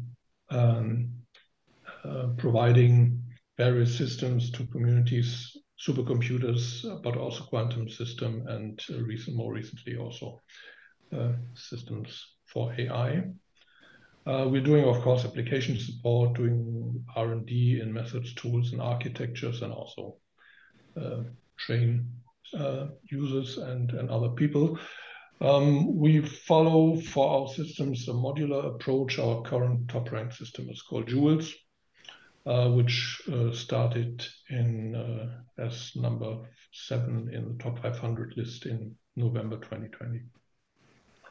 So the next step will be Jupiter, as I initially said, the first European exascale system. It will be owned by EuroHPC, which is a joint undertaking between the European Commission, member states, and some private partners.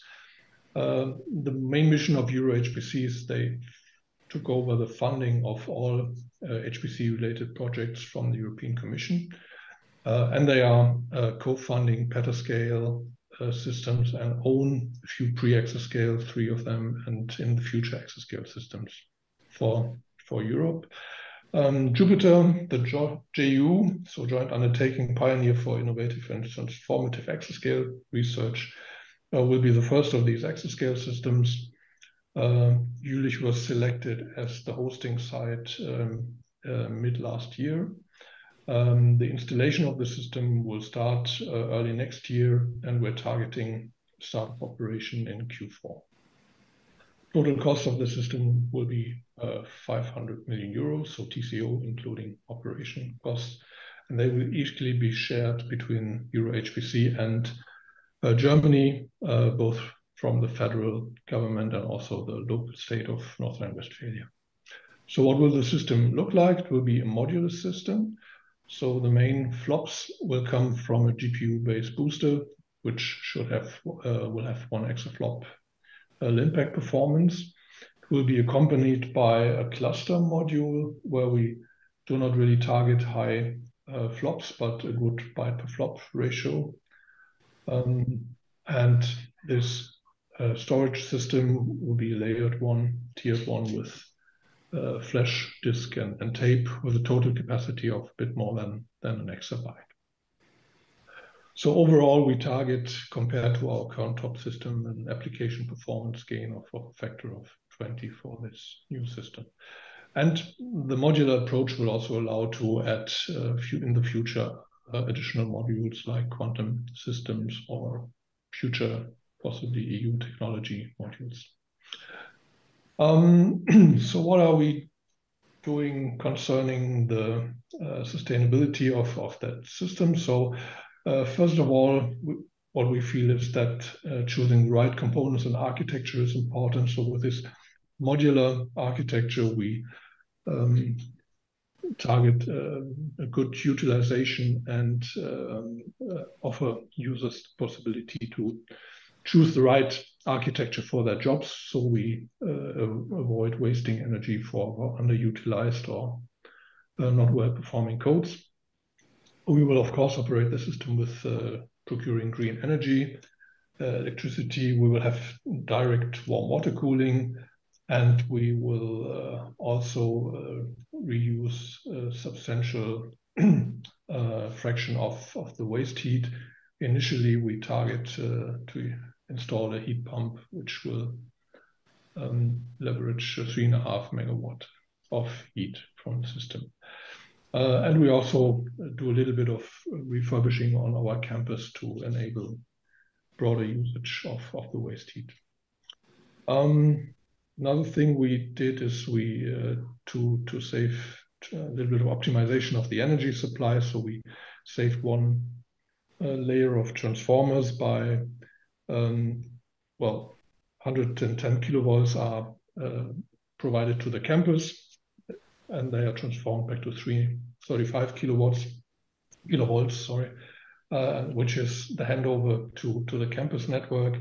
And we provide this directly to the system, where it will be transformed to the 400 volts that the components are using.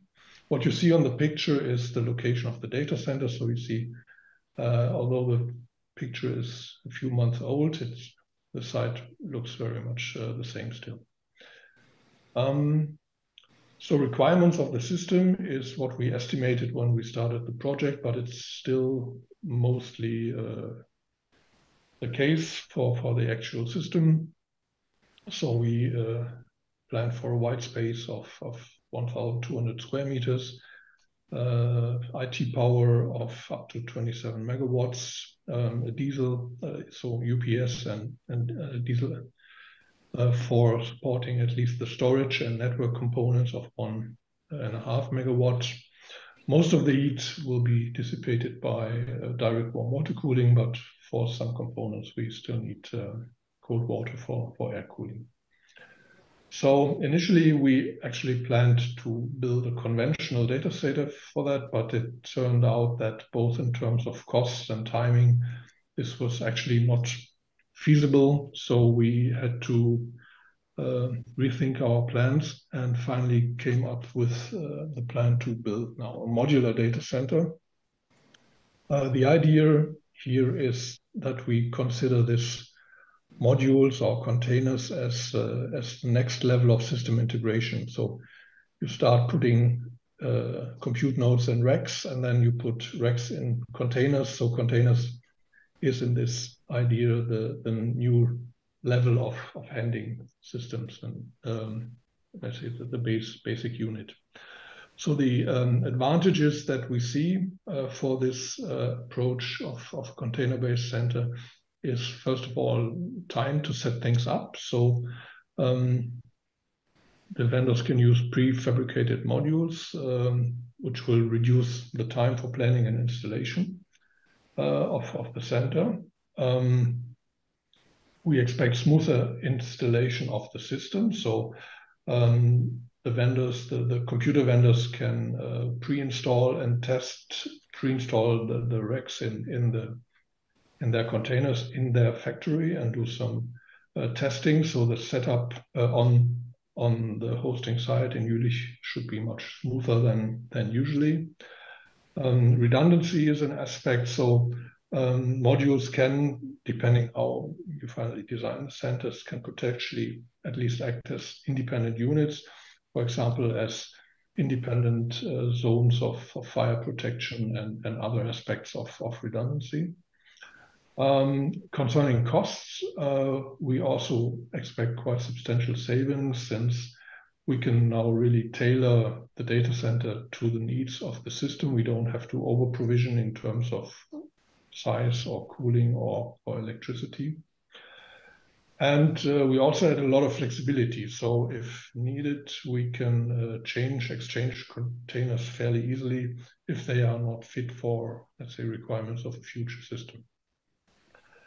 In terms of sustainability, we expect that we can reach comparable levels of PUE compared to concrete data centers. So also here we target to be below 1.1, of course. Also being able to replace containers will make it more easy to leverage new technology. So we don't expect to have a data center which is then outdated after 10 or 15 years, but then would typically just replace containers if needed. So the status of this is that now the construction of this generic concrete flat slab of 85 times 42 meters is underway. So that will be the foundation where the container centers will be placed upon. A little bit of outlook. So I mentioned waste heat usage. So we have a project in the research center, which is called Living Lab Energy Campus, which deals with developing and deploying an integrated energy management for the campus, producing and storing renewable energy, and monitoring, predicting usage, so be able to steer the whole energy supply system, which also includes a gas-fired plant, which is producing both cooling, heating, and electrical power, and is used for, as I said, supplying the demands of the center of these three media. So what is will be coming up in the next few months, which is building construction is almost completed, is a low temperature water ring where we use the waste heat from our current systems, which are located here in this building, to heat the offices and labs in the vicinity of our center. For the modern buildings, the heat that we provide of 40 degrees Celsius is sufficient. We also have a couple of older buildings which then have decentralized heat pumps to reach the required levels for heating the buildings in the wintertime, including our data center, by the way. A more mid to long-term outlook is that with the power that the energy or the heat that Jupiter will provide, we expect on the average to be in the order of 15 megawatts or slightly below, which is almost double of the demand the heat demand that the campus has. Not all for heating buildings, of course, but also process heat for experiments and things like that. So Jupiter can quite substantially contribute to that.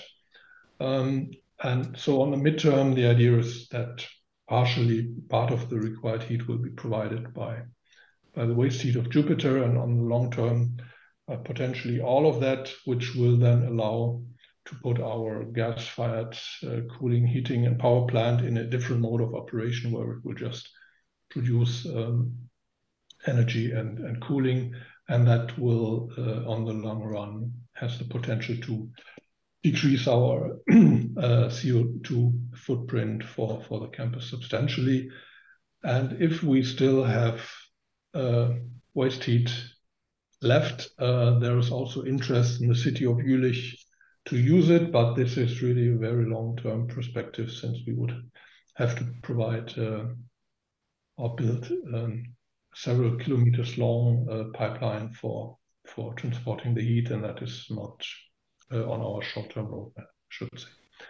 So to sum up, to make our center more sustainable, we are looking at various levels. So we start by having energy-efficient systems and system architectures. We use free cooling, of course. We try to reuse the waste heat, and that is all coming. We bring that to the next level on for our Jupiter system. And with that, I'm finished.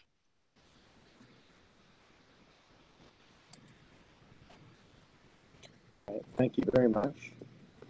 That was excellent. So I cannot prevent or present my slides. So Torsten, do you have the ability to? There we go. Thank you.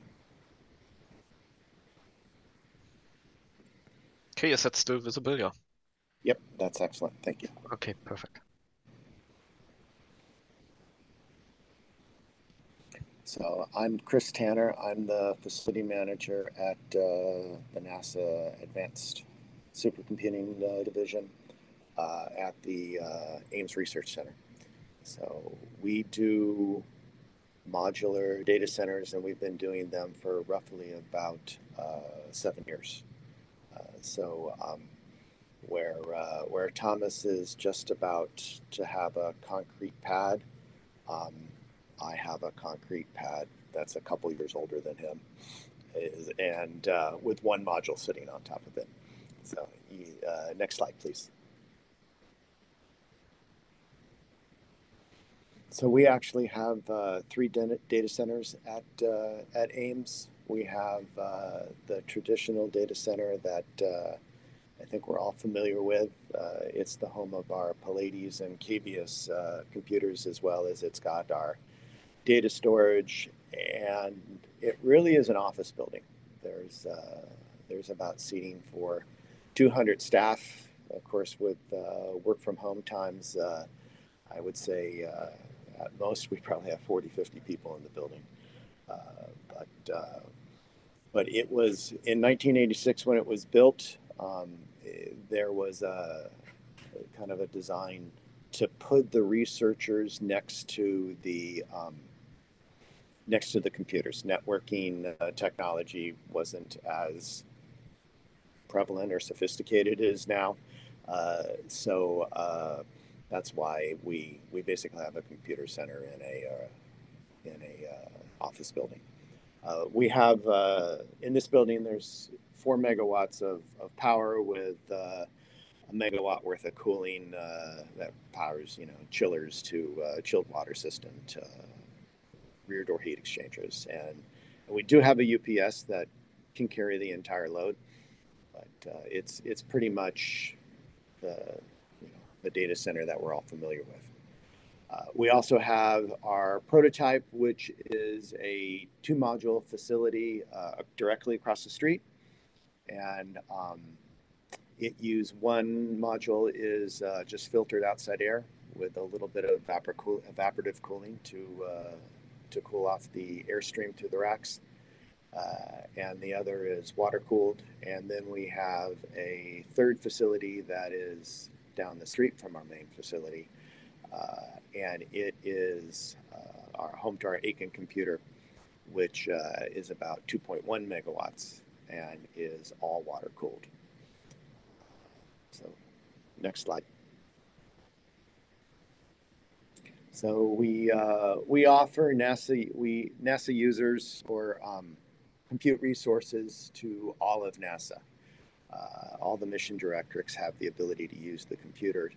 We have 5 separate computers, as well as a visualization wall, about 100 petabytes of disk storage, and about 1,500 petabytes of disk drives, and the staff to care for all these things. We have a systems group that is basically the system administrators that are taking care of the computer. We have a cloud group that's working to kind of do an integrate hybrid of some cloud resources with our on-prem resources.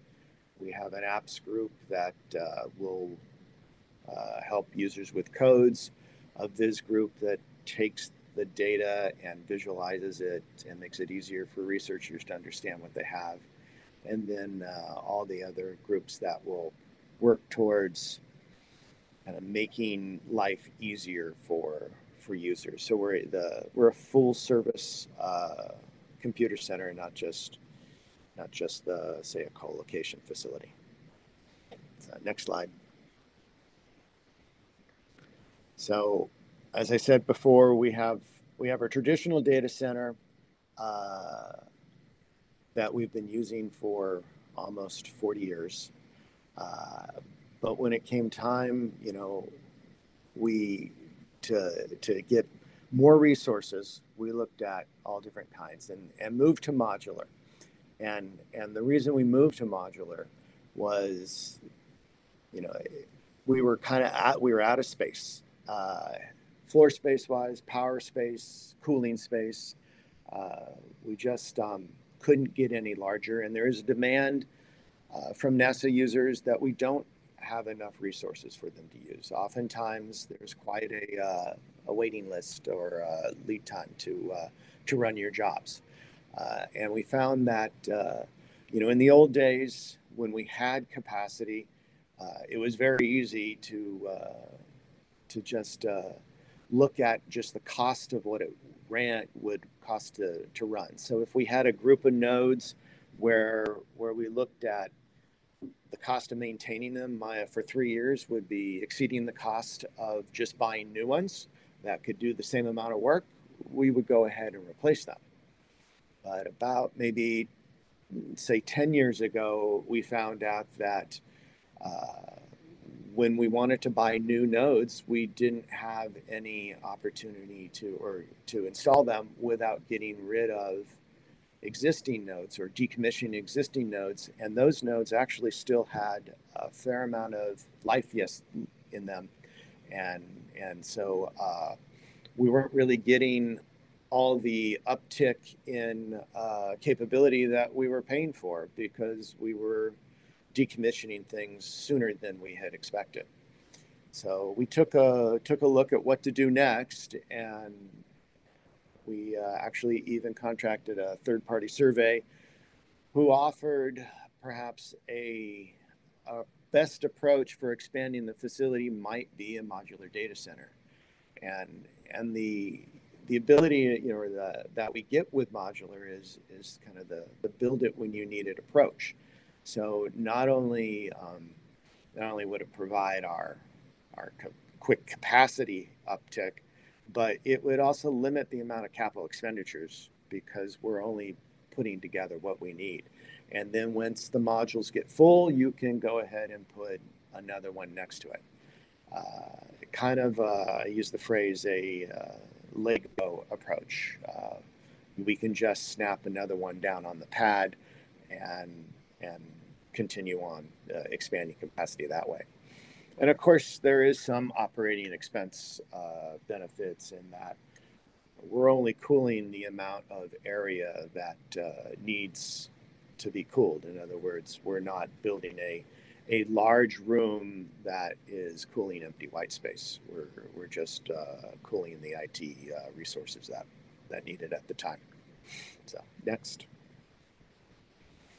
So while we did feel that modular was the best way, when we went to NASA management asking for a large space and a large amount of money to build a new facility, the answer was, could you do it on a smaller scale first and prove it works? And so that's exactly what we did. So on the left-hand picture here is a site that we built across the street just on the corner. We poured a mat slab foundation, so it's 18 inches of concrete, and then ran utility services, water, new conductors. We sited a transformer right there on the pad, and stuck the first module there on it. It's an air-cooled module, 100% air-cooled. So we use the outside air, which we filter, and occasionally we'll run through an evaporative cooler to drop the temperature of the incoming airstream. But truthfully, that's pretty rare.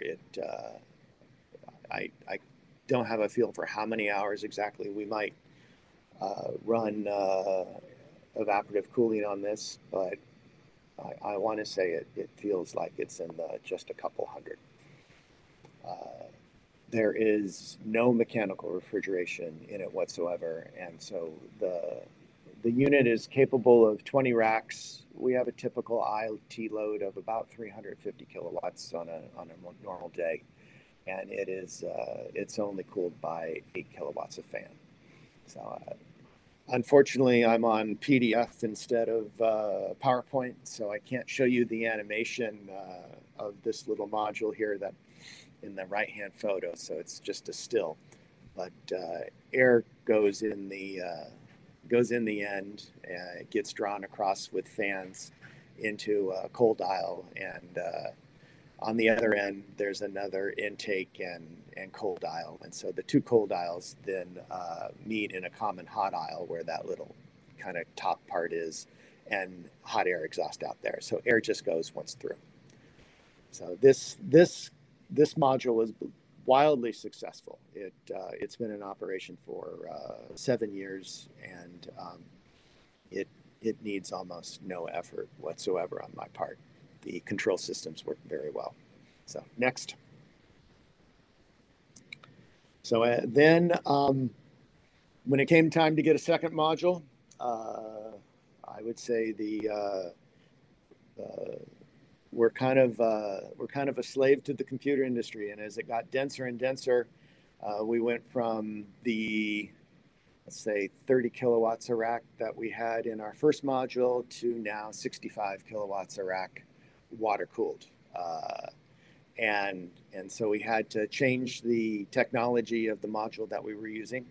I'm sure most of us are aware of the direct liquid on chip. We put module 2, you can see, directly adjacent to module 1. And in fact, you can go from one module to the others. There's the center walls were doors were added. So the benefit of module 2 is it's double the amount of nodes, so it's doing more work. It's also 3 times the power consumption. So what you're looking at here is hybrid or evaporative coolers that are sitting on top of the roof, and their cooling water provides cooling water to CDUs, and then of course the CDUs provide cooling water directly to the processors. We make 80 Fahrenheit or 27 degrees Celsius water from the evaporative coolers on the roof.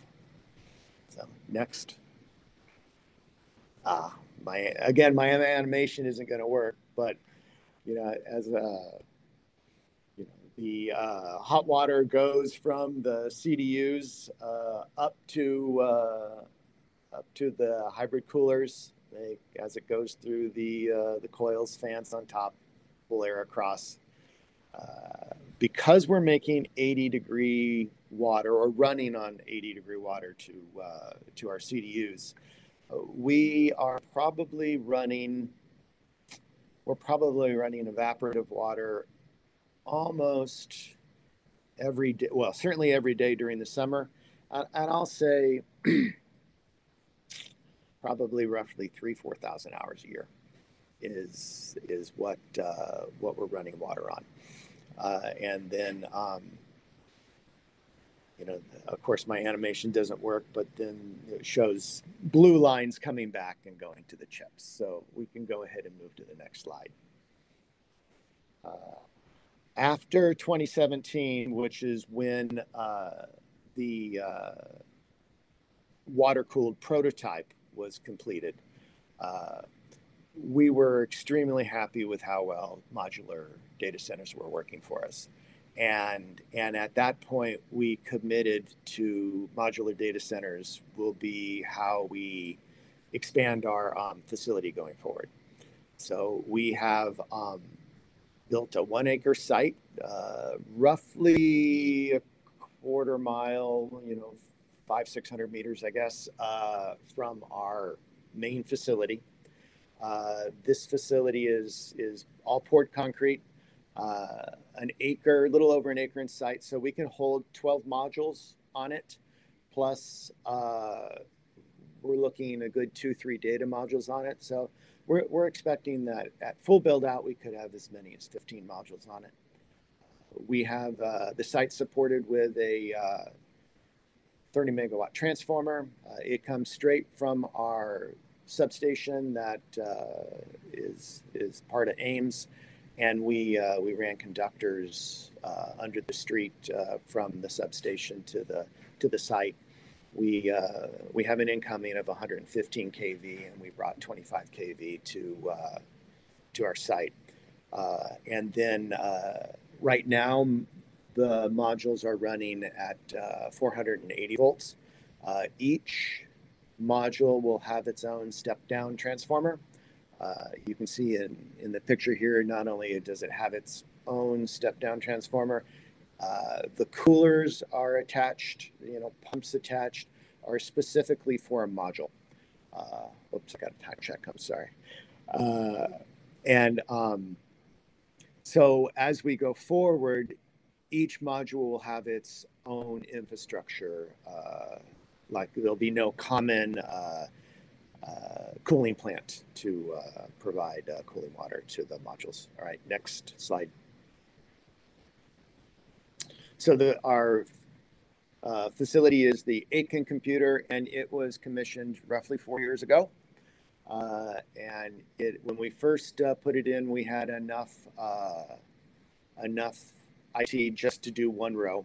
But since the time it's been commissioned, we've added the additional 2 rows for a total of 3. We have Apollo 9000 computers, which is what you're looking at on the left screen. The module is only compute, and so disk drives are still networked to the main facility 258 that has storage, and it's connected with single mode fiber cables. And right now, Aiken, this little module on the right here, is the fastest computer at NASA. It's about 300,000 cores, and as we say, the fastest computer in a trailer. Well, it used to be when we first started doing modulars, we definitely said we were the fastest computer in a trailer. Whether or not we still are, I'm not necessarily sure. And next slide. So like others have mentioned before, we put sustainability and operating expenses into our design, mainly because we pay our own electric bill. We're actually paying 13 cents a kilowatt hour. And in fact, we were paying as high before we started getting high rainstorms here last winter. We were paying as high as 31 cents a kilowatt hour. So energy savings is significant to us, as well as water usage. California is definitely in a drought area. We had a great rainstorm season this past winter, and so it has dropped our energy usage costs, but we're trying to be good stewards and keep water usage down. In addition, bottom line is sustainability reduces operating expenses. So Aiken runs on its 90-degree water, and compared to if we had put that same 2.1 megawatt load in our data center, we are saving $750,000 a year in energy, as well as $70,000 a year in water. And the evaporative coolers, because they are running at 90 Fahrenheit, they're really only running during when daytime temperatures are their warmest. And because we're running at 90, we have a water usage effectiveness of 0.1 liter per kilowatt hour. Your typical data center is 1.8. And I can tell you our typical data center with chillers and cooling tower is exactly 1.8. So we are saving a significant amount of water just moving to these evaporative coolers. And next slide. And I'll go as quick here. So we think modular data centers are the way to go for us. We're taking advantage of moderate temperatures with low humidity. And I encourage those of us who are in the same type of environments to look closely at modular data centers. Obviously, if you were in Miami, Florida, you couldn't use evaporative coolers as well as we do, but modular data centers are still helpful because they're super scalable. They're limiting the amount of money we spend up front. They're easy to modify. I would say probably the biggest point I would make out is, though, you need to make sure that your original infrastructure meets your goals. We have our original plan was to put 15 megawatts on our pad. When we found out how fast and dense compute was getting, we decided to run extra conductors and put all 30 megawatts to our concrete pad. It's difficult to do infrastructure like that later, but when you're building something spec, you could fit it in. So, you know, we sit at 14 feet above sea level, so we worry about flooding capability and earthquakes. And I would say building a pilot facility is helpful to validate your technology. And with that, I see I'm 5 minutes over. So I don't know. I see we do have a couple of questions. Let me take a look at those. So what happens with our computers, with the containers, once the computers are decommissioned? We haven't had that happen yet, but we do have a 7-year-old one that we're probably getting to that point. And we're looking at the fact that we'll just go ahead and change out whatever electrical system might be needed. Our air-cooled one has the ability to run chilled water, although we won't. So if we ever need lower air temperatures, we can get it out of that one. It'd be pretty tough to move it to a water-cooled system. But from the existing water-cooled systems, we feel that we can go ahead and modify it pretty much as we need it to. But I'll also say, you know, these things come on a truck and get loaded in with a crane, and they can get taken out pretty easy too. And in comparison to what computers cost, there may be 10% of the total number. So they're not an expensive building just to swap out. And what is the current power consumption? Oh, I'll go ahead and what is at JSC? Thomas, I don't know if you're still on, but and how does it? So I give the question: what is the current power consumption of JSC, and how does it compare to the projected 15 megawatts for Jupiter? Well, currently are on average below 4 megawatts. So that includes several systems, of course, and storage. And yeah, you can do the math. So 15 megawatt is about 4 times what we have today.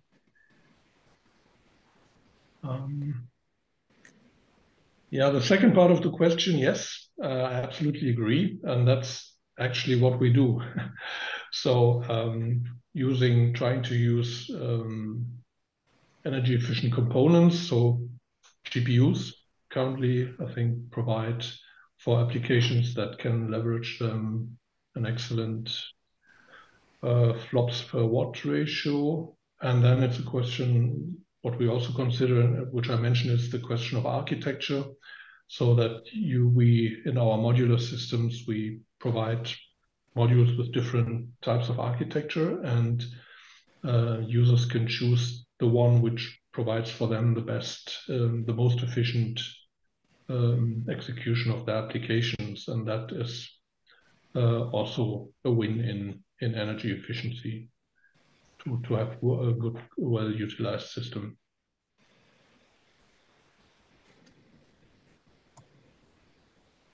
All right, well, thank you. And I see we have to end it here. It's time to go to the cocktail party. Well, no, we do have a couple of final thoughts. Okay. So folks, yeah, just a few more minutes, just 2-3 more minutes. So very quickly, the next session is Natalie will be giving quick updates on the upcoming events. But before that, just a quick wrap up logistics, right? Again, to reiterate, slides and recordings will be on the event webpage. But more importantly, a big shout out to all our workshop committee members who really helped us over the past 2 months to 3 months to just get this to fruition. Torsten and Natalie, I'm sure they'd like to convey their thanks as well. And with that, over to you, Natalie. Thank you, Sid. Thanks very much. Okay, everybody. So I really appreciate your participation. We do have some upcoming events that I'd like to talk about. The first one will be SC23. So we have a booth, a panel, and some BOFs. I've included a couple that are not actually an EEHBC working group team effort, but I think are really relevant to this group of people. One is there's a workshop on Sunday at 8 o'clock on sustainable supercomputing. Then at Tuesday, 3:30, we have a panel on carbon neutrality, sustainability, and HPC. And then Tuesday at noon is a BOF on first steps towards adopting direct liquid cooling HPC. Then in Tuesday night is community-driven efforts to enable unified power management HPC system stacks. Wednesday is the Green 500 BOF, and then Thursday, unfortunately, there are 3 BOFs going on simultaneously that are all relevant to this community. One is modular container and pallet racking for the next generation data center. So some of the same speakers that we've had today, I think, are going to be there.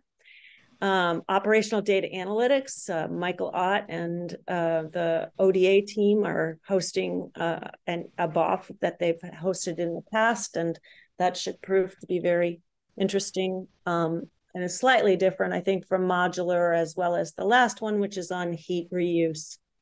So that's coming up at SC23. And then in December, with exact date TBD, we have CSC Lumi, the Finnish site that Otto made reference to earlier. We're going to do a showcase, a 2-day showcase on their site, a deep dive, under the hood, kind of look at some of the things that they're doing, like heat reuse, like recycling their building. So I think that should prove to be very interesting.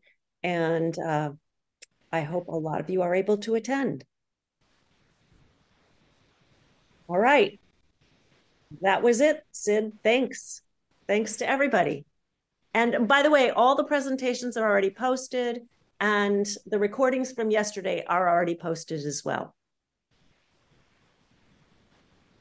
Okay. Thank you. Bye-bye. Yeah, great. Thanks, everybody. Bye.